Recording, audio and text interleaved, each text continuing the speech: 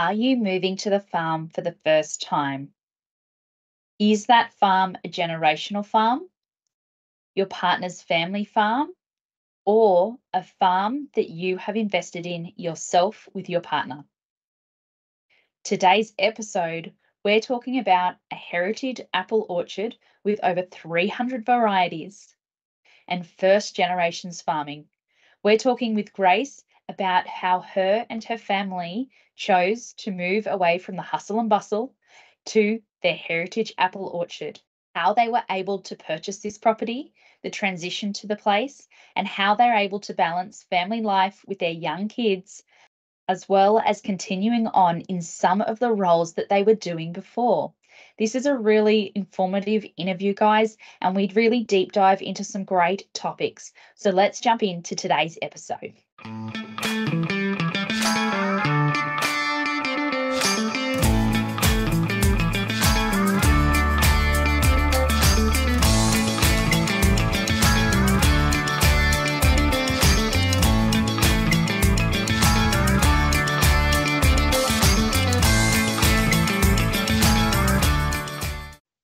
Hi, and welcome to the farm. Today we're talking with Grace about You've Married a Farmer, Now What? Today is a slightly different chat to what we usually take. I guess you could say it is part 2 of talking with Sarah and Grace. Hi, Katja. Thank you so much for having me. So a little bit about myself. Okay, so I am a nurse. I married another nurse. So I didn't marry a farmer. We both married each other. And we both grew up on rural properties, but moved to metropolitan Melbourne to work. So moved back to the farm when we started having children, because obviously when you start having kids, it makes you think about your own childhood. You reminisce about all those awesome experiences of growing up, on the farm and in the country. And that's just where I wanted to raise my family, really. And when we were looking for properties, I was like, it'd be great if I could find something that had a few established fruit trees. And I ended up finding something that had over 400 established fruit trees. And we actually inherited a heritage apple and fruit orchard as well to boot. So definitely heart full, hands full, everything full, full pedal to the metal 100% of the time. But I actually wouldn't have it any other way. I absolutely love living in the country and, really appreciate that we're able to do that. Yeah, absolutely. So you mentioned you're both nurses. So tell me a little bit about your role and your husband's role. Yeah, so I am actually a paediatric intensive care nurse by trade. So mainly children is my jam. My husband works in more emergency adult type settings. He's done like psych and infectious diseases. So two very different career pathways. And it's sort of like that with nursing. Like you say that you're a nurse, but you can be specialized in a very different area to another nurse. So luckily our paths have never crossed at work. I'm sort of glad about that. I enjoy having my work life and my home life separate, so it's nice. Yeah. So now that you've on this heritage apple orchard, how does that work in with both your nursing roles and your family? Yeah. How does it work in? I don't know that we do a very good job of it sometimes. I think, we often look out the window and we just see the long list of things that are always needing to be done on the farm. I think, before we moved here, I didn't really appreciate how awesome apples were. I was sort of I went to the supermarket and I'd buy them and I'd eat them. But, we've developed this real love of the stories of apples. It sounds a bit crazy, but when you've got over 300 varieties, you find out about all those different varieties. You find out how old they are, the little stories on how they were discovered or found, and so we've developed this real love for all of our apple trees, and they've sort of become an extension of my family in a way, because I can't get rid of any of them. Even though not all of them are edible, some of them are cider varieties and some of them are just not really can't be used for very much at all. But because of their stories and I don't know, because they're heritage, and, we might be one of the only farms in Australia that have certain varieties because they are not overly hardy sometimes and they do tend to die out after a period of time. We hold on to them, and people ask us for cuttings and they graft them to their own trees, or they want to come and taste the apples if they're thinking about growing the apples themselves. And we're not a big market type, conglomerate or anything by any stretch of the imagination, but I've actually found that through having the orchard, it's been a really great way to connect with our community and just connect with other people and find something, a common ground to talk to people about. And yeah, I don't know, just share the joy of apples, which is, it's totally not something that I ever anticipated, getting really stuck into or fixated on, but it's been really nice. Yeah, I've really enjoyed it. Yeah, amazing. And so much that you've just said there to unpack. So Okay. where do we start? So you're doing your nursing career, you've decided to have kids, you're looking for a place. And so you said you were looking for somewhere that had the apple trees, looking for an established orchard. And then you also said that you sort of inherited this orchard. So tell me about the story about how you found it, how did you inherit it, how did that process go? Well, so when we started looking at where we wanted to live, like we were looking for a sort of area which we knew would be between both my husband's family and my family, so that I suppose we're trying to be fair and not be too close to one or the other, because they both live in country Victoria as well, but in different areas. And so we sort of found this area, which is, sort of gold fields type Bendigo area, Greater Bendigo sort of area. And I remember us driving through Maya when we were scoping out potential places to live and just sort of saying to my husband, I really would love to live here. Like, I just really loved the valley that we drove through. There's a really old bridge that connects Maya to Reedsdale that you go through when you come into the small township. And it just sort of, I don't know, like it connected with me almost immediately. And then, property came on the market and it had a full-blown orchard. And I remember saying to my husband, how I wanted to have some established fruit trees? Well, this one's got a massive orchard. And he's like, I don't know whether we can really take that on right now. And look, I tend to be quite an optimist. So I was like, yeah, we can. We can take on an orchard. We can totally do this. Like, how hard can it be? And so I twisted his arm and we put in an offer for this place and got it, because I think the orchard did scare a lot of people. Like, they saw it and they thought, I don't want to take that on. It is a lot of work. And it is. I probably was looking at it with rose-colored glasses thinking how I would manage it all. It is a lot of work. I do acknowledge that.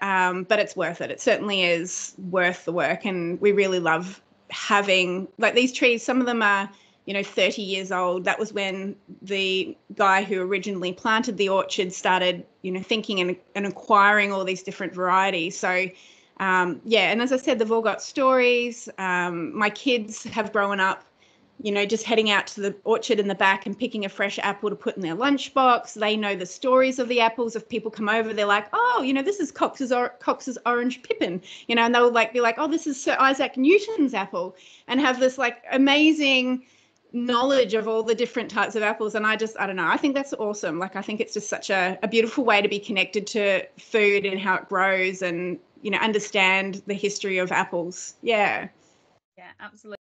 Let's take a break in today's episode to give a shout out to one of the supportive links in today's episode, the Thermomix TM6. Cook smarter, not harder, with the Thermomix TM6 and Cookie Do subscription.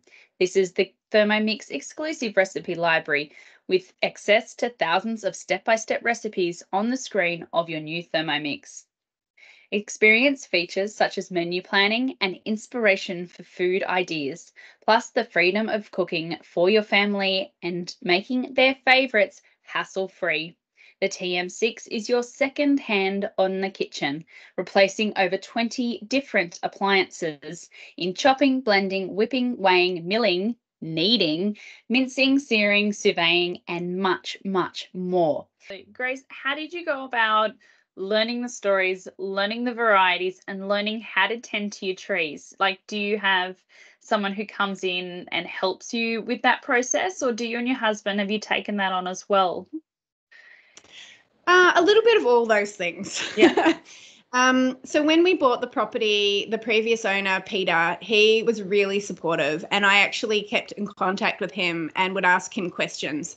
And I actually really loved that little lingering relationship that we had. He would send me emails and be like, oh, the blackbirds will be nesting in the bay leaf tree now, and the ducks will be, you know, having their babies on the pond, or the long-necked turtles will now be emerging in the creek. And I loved having like his insight from his like 40 years on the property, because he built this house and they were just getting they were getting a little bit old, and they recognized that they needed to move on. So he was very sad leaving, but I think he felt really happy giving or not giving, he sold, but, you know, selling the property to us and our young family, and seeing like that next generation, I suppose, come in and invigorate it in a different way. And so, yeah, I would ask him a lot of questions about the apples and different things. Unfortunately, he passed away not long after, you know, selling the place. So I'm not able to sort of ask him anymore, but I've got lots of different resources that I refer to now. And I've joined lots of different communities, which people are really happy to share their knowledge. And as I said, like, this orchard connects me to other people in the community too, where people will be like, oh, you know, I've got fruit fly. What are you doing for that? And what about powdery mildew? And, you know, we all sort of ask each other and help each other. So I have a couple of people who live close by that'll come and help me at pruning. I usually say to them, if you prune the tree, you can have as many cuttings as you like. And they're usually quite happy with that. My dad also, I have to give a shout out to him, because he comes religiously every week and helps me in the orchard with a variety of different things.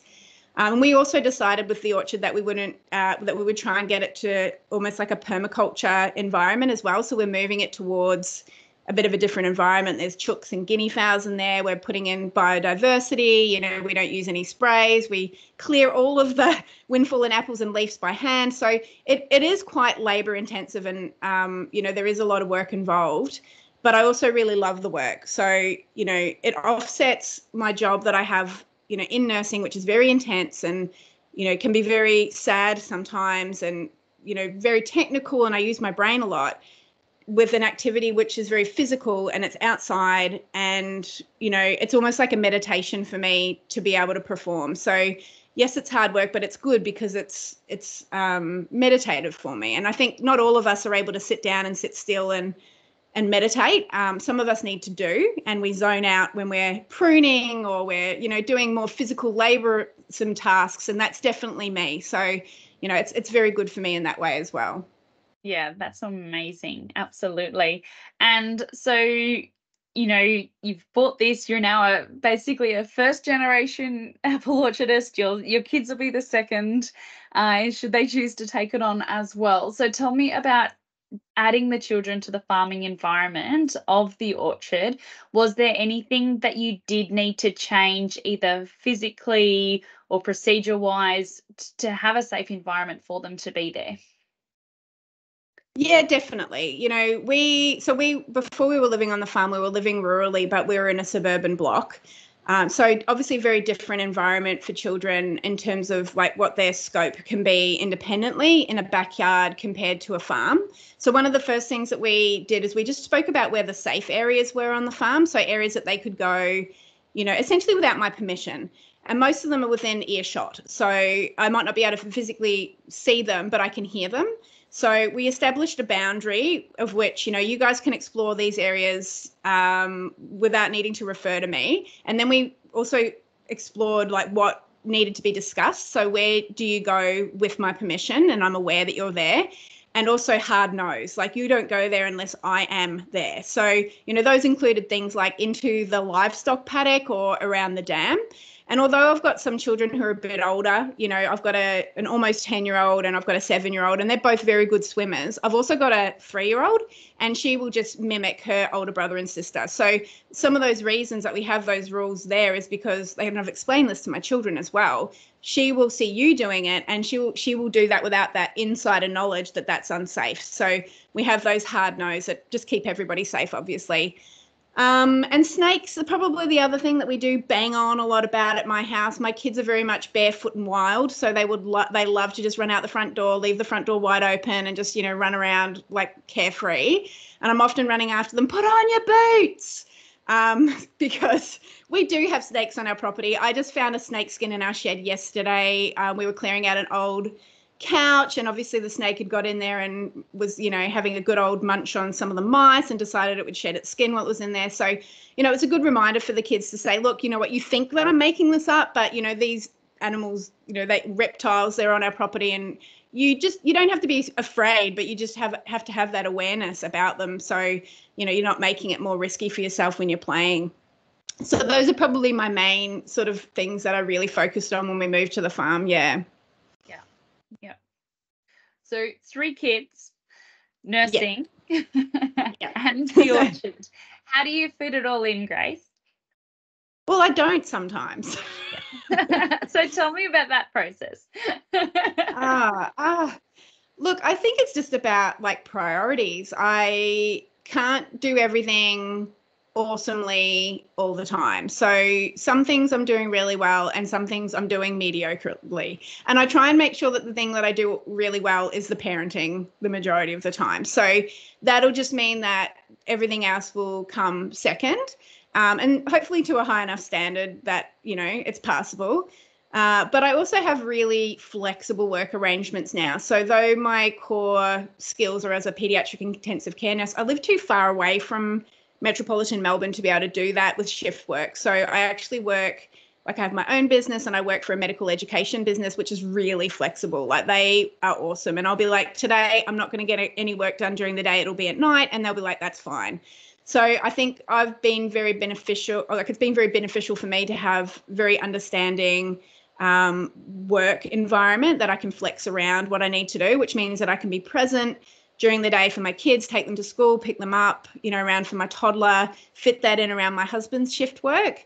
And then, all of the other stuff has to just work in around that as well. And look, sometimes it doesn't. Sometimes I'm like, you know what, I really should have pruned a few more trees in this dormant season, but I just didn't get to it. And I just have to accept that is sometimes how it ends up. It's not exactly how it would be if that was the only thing I was focusing my time on, because I have many balls in the air. Yeah. Grace, do you have practices around that, letting that go and like forgiving yourself in some situations, like it's okay? Do you have any processes around that you've developed to make it easier? I think it's practice. Like I think, when we first moved here a few years ago, it used to really stress me out. Like I would just be like, I want that done now. In fact, I wanted it done like a month ago. And yeah, like it would really, really stress me out. But I think, we got to a point, it was probably about 6 months ago now, where we were like, do we actually need to sell this place? Like, is it too much for us?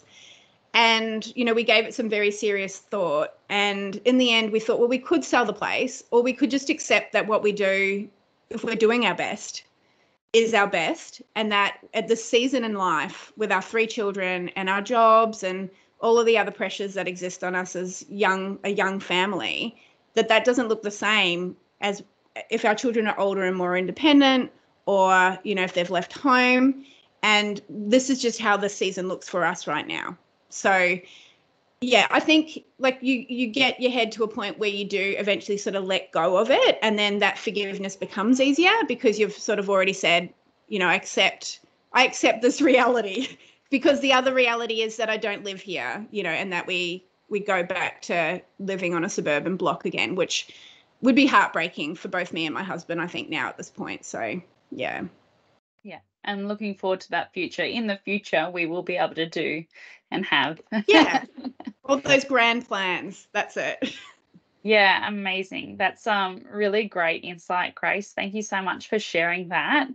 And so while we're sort of back on, time of life and balancing things out, so we've touched a little bit on, the nursing practice side of what you're doing now. So I know a lot's changed in the last fortnight. So tell me a little bit more about what you and Sarah are up to, and then tell me the exciting news that has just recently happened, and explain, to our community and our listeners that initiative that's coming up. Okay, yeah, cool. All right. Well, I suppose when we moved, both Sarah and I, we sort of moved out from metropolitan Melbourne at similar times. So we've had a sort of similar career trajectory, and also what's happened in our family life has been very similar, and we've worked together for a long period of time. So it's been really lovely to find somebody on a similar path to you. It's very actualizing. And we, at the same time, sort of realised that it's not sustainable for us to be continually going into Melbourne, but we really love, what we've done with our careers, how we've skilled ourselves up. We love working with children. And so we turned our minds more to, okay, well, how do we take those skills that we learnt in a metropolitan area and then help that benefit the communities where we live? Like, how do we take that back out to rural and remote communities within Victoria? And so we co-founded a business, which is Paed's Education, and we really try and focus in on that around, building the capacity within communities for children's health. So it can be, basic baby and child first aid courses, or it could be training up schools, with how to look after children who either from a basic child first aid course perspective, or if they've got comorbidities, so kids who might be going to school with diabetes or epilepsy or something like that.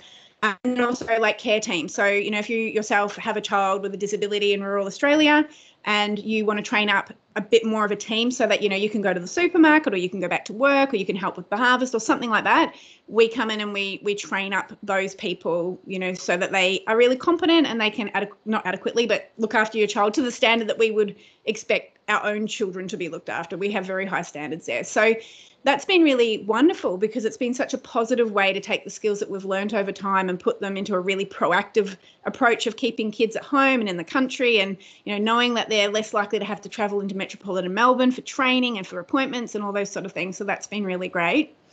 But yeah, while I was doing that with Sarah, one of the things that really stood out to me very quickly was we weren't really able to capture everybody, particularly with our sort of baby and child first aid courses. There was it's a real challenge to get people to come to courses in rural and remote areas. Even if we've got them available, the attendance rates can be quite low.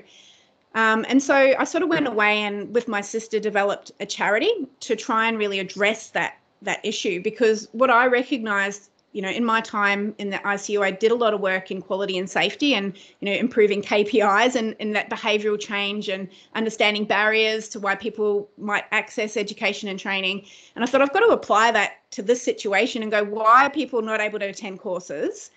And how do we remove those barriers? Because we have Kids Safe, we have people coming out and providing training, we have lots of different providers, but it doesn't put the bums on seats and it doesn't improve mortality rates for children in rural and remote Australia. So why is that? And so my sister and I formed the Sisterhood Project. And the great news that you were asking me, the exciting news, is this charity, which, it has been another baby that I've birthed in the last few years, along with myself, was recognised as the Victorian AgriFutures Rural Women's Award for this year. So that has just been, it's been a whirlwind. Yeah. It's been a whirlwind. It's been great. It's been exciting. But I think the best thing that's come out of it is that people now know about us and they're reaching out and they're saying, hey, I've got a community. How do we, get you guys in so that we can deliver these courses? And we're, talking to them about, okay, well, let's make sure that we've got some childcare for the parents, so they can come in, when's harvest time? Let's make sure we don't run it around then, what else is going to make it easy for mums to get off the farm and to a course? And, how long should the course last for? And what else do we need to do to make sure that they go, this is super easy. I can come to this course. I want to know this. And now they've made it really easy for me to attend. So I don't really have any excuse. Yeah. So, yeah. That's absolutely amazing. Congratulations on that. And amazing work on how the project is going so far and the efforts and the work that you've put into it. It's going to be, an incredible opportunity for those in rural remote Australia. So I'm really excited to watch that roll out over the next little while. So congratulations. I know that everyone listening along will be very happy for you as well. Thank you. So how do you run the sisterhood charity along everything else that you're doing at the moment? How will that look for you in the future with your family, with the nursing, with the Heritage Apple Orchard? Yeah, I mean, when people tell me about like all these things back, I'm like, that does sound difficult. But look, I don't sleep very much. There's probably that. I'm one of those people who doesn't need a lot of sleep. So if anyone out there has children that don't sleep very much and are low sleep needs children, okay, that was me as a child. And I've just brought that with me into adulthood. And I do work when I'm not sleeping. But no, seriously. Look, I have a really great board of women that I've brought on because we're an incorporated charity. So we're registered with the Australian Charities and Not-for-Profits Commission. I have a great board of women who, my sister as well, who are, like, we're all volunteering our time and have really gotten behind making this happen. And also the charity works on the premise of collaboration. So although I have a business where I provide this education myself, it's not about me providing the education. It's actually about me collaborating, or us as a charity, collaborating with everybody out there who's trying to achieve these goals, and just removing barriers and facilitating that education to get into places. So it might not be me that comes out, and it can't be, like, especially if we want to get Australia wide, which we do, we're going to have to be able to, engage with providers that are closer to these areas, because look, I've got this goal in mind of how many people we want to teach every year in every state. And if that's going to be achievable, it's through collaboration. And that actually really excites me as well, because I think, for a few different reasons, and, we have this opportunity to take all of these skills in people that are no longer in a metropolitan area, that have then moved into regional and rural areas, and to put them out into the community to improve health outcomes for children. And we also have this ability to collaborate and work together with people who would normally be your competitors. And I just think, for the sake of children's health outcomes, what's a better way to sort of approach this? And, so I'm really excited about all that. And we've had a few people jump on board now. I don't know if I can give them a shout out for also jumping on board with us. Is that okay? Or yeah, that's more than fine. Okay, yeah, great. So we've had CPR Kids in New South Wales who have jumped on board with us, Help at Hand Education, which is based in Melbourne. And then we were also talking to Rhythm First Aid, she's out in Melbourne as well. So those are 3 providers that have already jumped on board and said that they're going to help us in the next 12 months deliver some courses. So thank you to those people. And obviously Paeds is definitely on board. They have they're not wiggling out of it. They've got no choice. Today's sponsor is Paediatrics Education. At Paediatrics Education, they provide paediatric training to empower you when caring for your child. They provide services and resources, including child and baby first aid courses, baby and child first aid online courses, paediatric complex care training, healthcare school programs, and also host the Small Talks podcast. On this podcast, they address being a parent is a juggle, but what about when your children has an illness, an injury, or a disability? They chat with parents, carers, and health professionals to shine a light on these issues and what it is that we as parents can be doing as well to help support our children. On the Paed's website, they also have free paediatric resources that you can download and print, plus regular tips on their social media channels. So please click the link in the description below for their website and their social media channels. These are resources that are so important. Thank you very much for Sarah and Grace for being on the podcast today. Now let's jump back into today's episode. Grace, that's an absolute whirlwind of what you're up to and everything you've been able to achieve. I know we've talked about, slipping work in every moment that we don't sleep or that our kids aren't sleeping. So is there any other tips, tricks, and advice you would give to someone who is looking at setting themselves up in a similar situation, becoming a first-generation farmer or starting with owning an orchard? Like, what are the tips and tricks that really make it achievable for you? Wow. All right. Look, I think everyone's going to be different, and we all have such different personalities. So I think what works for one person may not necessarily work for another person. But look, for me, like, the things that have worked for me is, look, I acknowledge that I'm somebody who likes to be busy. So I know, like, often when we talk about this, people are like, well, that is a lot. But that is certainly my choice, because that's what I like to do. Like, I'm high energy, don't sleep much. And so having multiple balls in the air, like, it actually brings me a lot of joy. I feel really fulfilled by doing lots of things. So that's what I want to do. But, people may not want to do that. And that's okay as well. Like, if you want to just focus on a couple of things, I shouldn't say just, if you are focusing on a couple of things and that's filling your cup and that is enough for you, then that is fine. You don't have to be doing all the things. Don't compare yourself to another person and think that you're not doing enough or that you should be doing more, because it's just not the case. Like, I'm me and you're you, and we're all very different.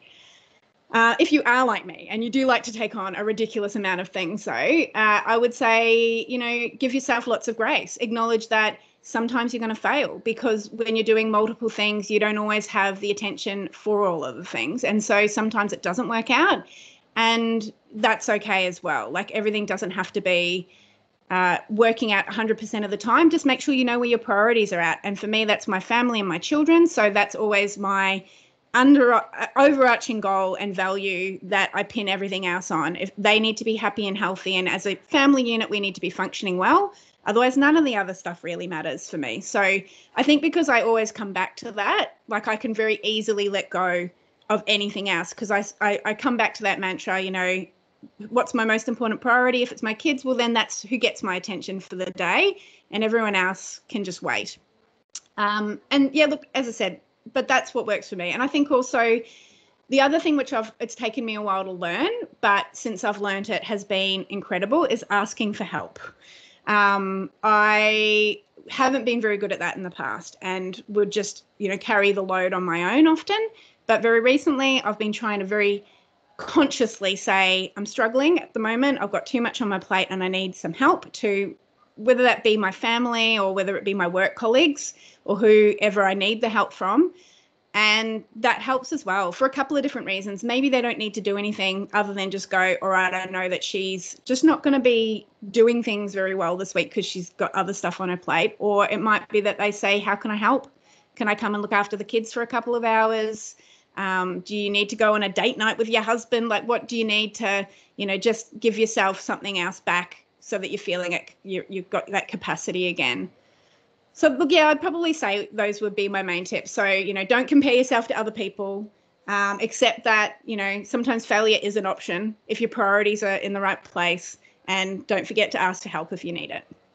Yeah, they're absolutely fantastic. And I do always like to say, even if you've given something a go and you've failed, it's not really a negative, because you've given it a go and you've learnt along the way. And if you do choose to come back to whatever it is that has not worked out, you've now got an incredible amount of knowledge that you can apply to that.